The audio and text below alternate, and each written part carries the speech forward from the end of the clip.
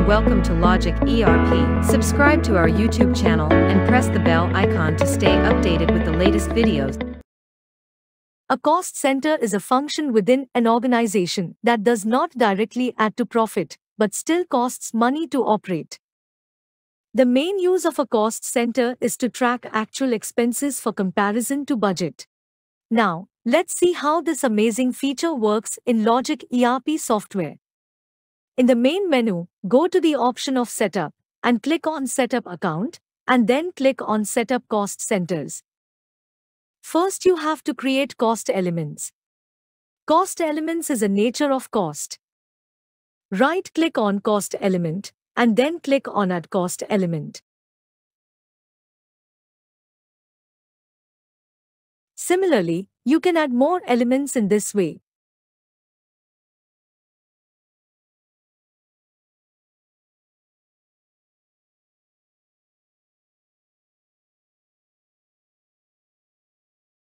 As you can see, we have created elements related to salary and advertisement.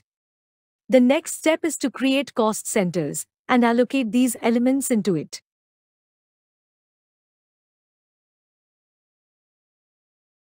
Allocate the cost element of advertisement.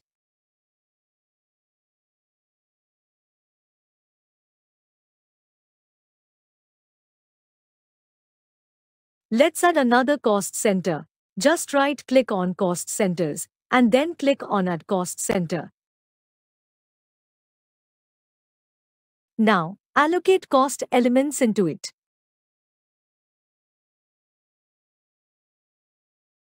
Our cost center and its elements has been created. Now create a payment voucher and apply the cost center in it.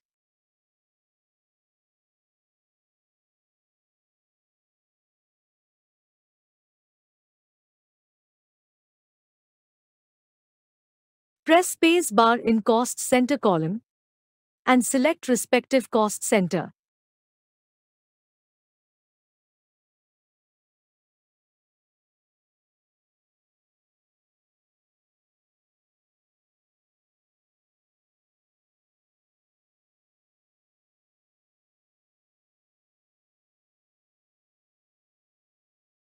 Similarly, also let's create a cash payment voucher.